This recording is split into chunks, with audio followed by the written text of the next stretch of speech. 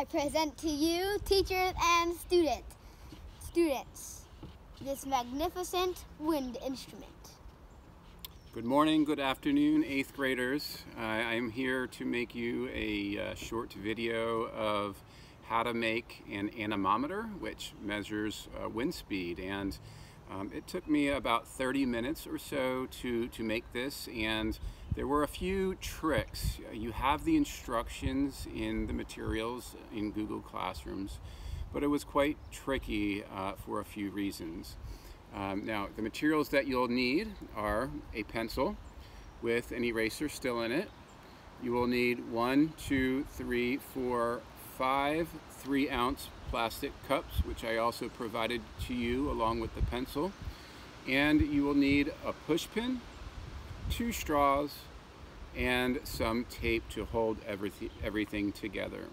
Now, the instructions begin with telling you to make a hole about a 1/2 inch from the tip of 4 different, about the top, the drinking end of 4 different cups.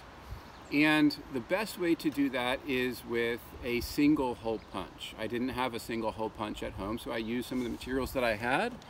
And what I used was actually the tip of the pin to put a little hole in it, the push pin, thumbtack. And I put a little hole about a 1/2 inch down in the cup. And then I took my sharp knife here and slowly, as to not tear the cups, I slowly turned it and dug it further and further to make the hole as round as possible. There was 1 or 2 cups that I slipped it in and it kind of made a slit instead of a hole, but it still worked. And I did give everybody 1 extra cup in your packets in case you do completely mess up, and that's okay. So we're just going to do our best here. So you can see right now, as the wind is blowing, it is beginning to turn. I wanted to catch that for you. Okay, but to make this, you will make a hole 1/2 inch from each rim of one of the cups. The 5th cup, you will actually make a hole in the bottom. Now, the hole in the bottom needs to be bigger than the pencil, so it needs to be able to move freely, and it's not tight there. After you make all of the holes, you'll make 2 more holes at the top of the cup. 1 hole 1/4 inch from the rim. On the opposite side, another 1/4 inch from the rim. Then 2 more, 1 here, which is a 1/2 inch from the drinking end, and on the opposite side, another 1/2 inch from the drinking end. That way, the 2 straws, when they cross, are not directly in the same path. One is a little bit higher and one is a little bit lower than the other one. After that, you will take the straw, insert it through the bottom of that center cup. The straw? I'm sorry, the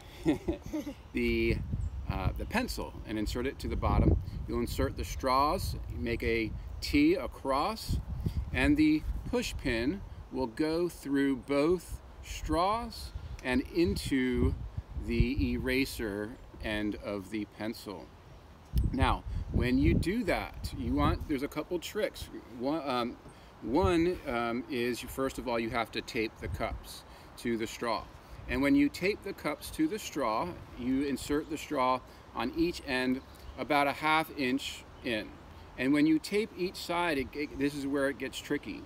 When you tape each cup to the straw and you bend the straw back about a 1/2 inch, you need to adjust the cups so that they are, number 1, facing opposite directions. As you can see, this cup is facing that way and this cup is facing towards me. And also, you also want the cups to be even, so they are even. And then the same thing with the opposite cups. Okay, they will be a little bit lower or a little bit higher, but the cups, essentially, you want to adjust. This took several adjustments for me to make sure that they were centered, and all the cups are about the same distance from the center of the cup here.